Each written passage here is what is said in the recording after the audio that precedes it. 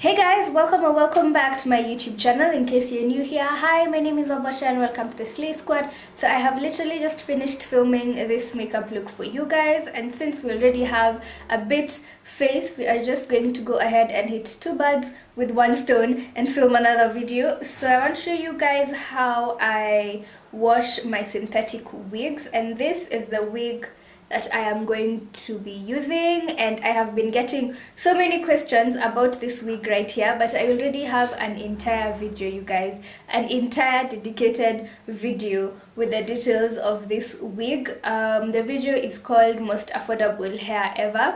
So it's synthetic hair. I got it from River Road. I will leave the phone number of the lady down below in the description, but if you want to get yourself one, you can feel free and call her.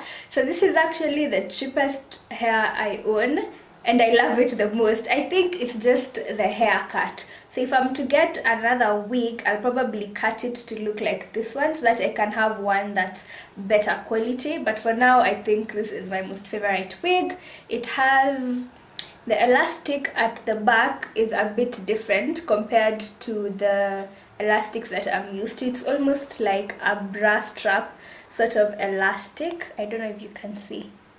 It looks like that. You're not supposed to hook them like this together, but this is how I usually do it. It has like sections at the back. You're supposed to hook them in like in here, and it also has this what is it called, hooks, like hair clips that look like this, so you can be able to secure your wig further. So pros and cons of this hair is that it's really affordable and it looks pretty, and it doesn't actually shed as much. But the cons, as I mentioned in that other video, is the lace. I don't know if you can see the frontal for the wig, but it's not real lace, so it's really hard.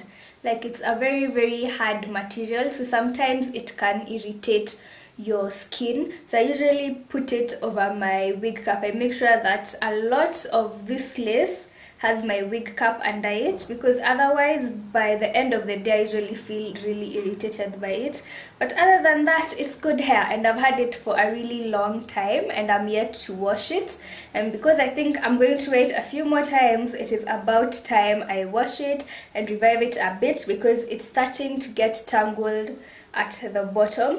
So I don't know if you guys know this, but you can't treat synthetic hair the same way that you treat human hair. It won't respond to, for example, conditioner and oils the same way, because it'll just sit on top of the hair.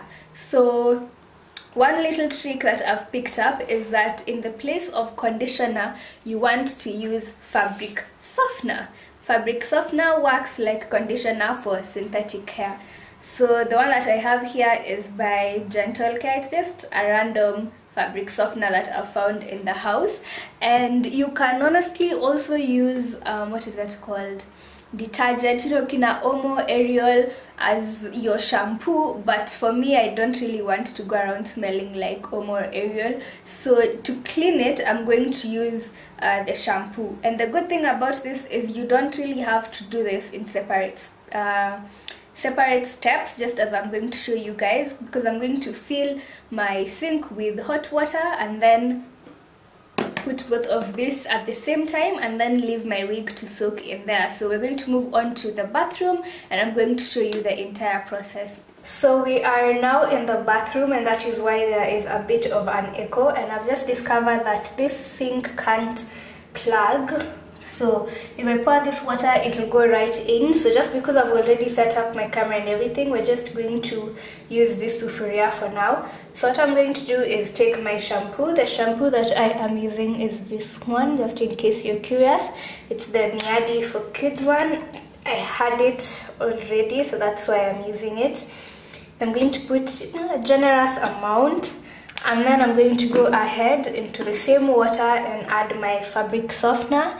And this is the brand of the softener, and I'm going to add also a generous amount of this as well into the hot water. This is hot water, by the way, guys. I don't know if I've mentioned it.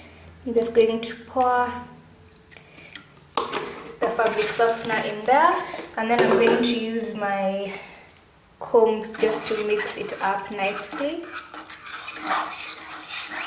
So the fabric softener is going to act as our conditioner. And then I'm just going to soak the hair inside this mixture and let it sit for about 15 minutes. And then I'm going to come in and comb through the hair and then rinse it out. So it has been about 15 minutes and the entire bathroom smells so nice. You don't want to leave your hair for too long because it will become stiff.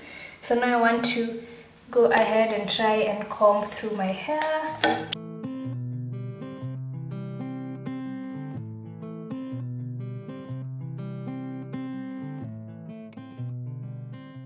So I don't know if you guys can see, but the hair is getting combed really easily. Like the ends have really softened, and there's such a big difference between how the comb was going through and now. And also the hair hasn't become so stiff, which is something that is always a risk when you're doing this. But yeah, I think it's now clean for most of the part, and you can see that the water is actually dirty, so the hair also really needed this. So I'm just going to squeeze off the water. So now I'm going to go ahead and use cold water from the tap just so that I can remove some of the fabric softener and shampoo off of the hair.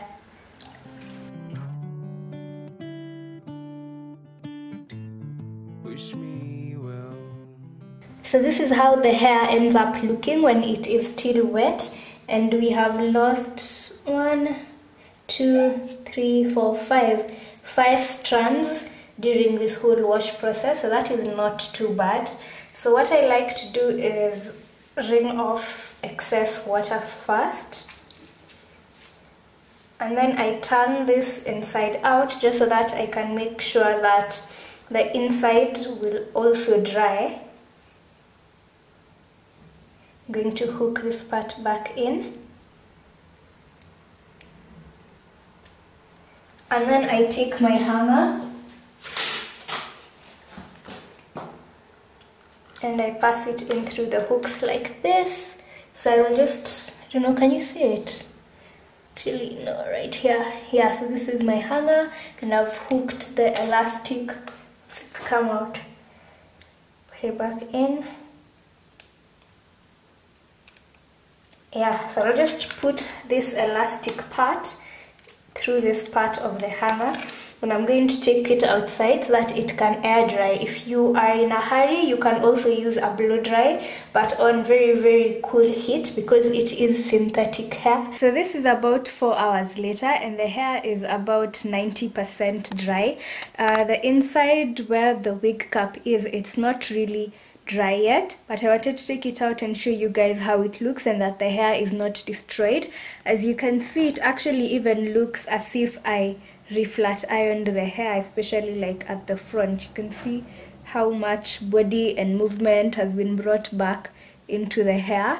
I actually think it even looks more natural than it did before, so I'm going to just take it back outside so that it can fully dry. But yeah, that's the end result, and I actually really like it. I think it looks way better than it did before. So that is it for this week's video. Don't forget to like, comment, share, and if you're new to this channel, please subscribe down below for new videos every Mondays and Thursdays.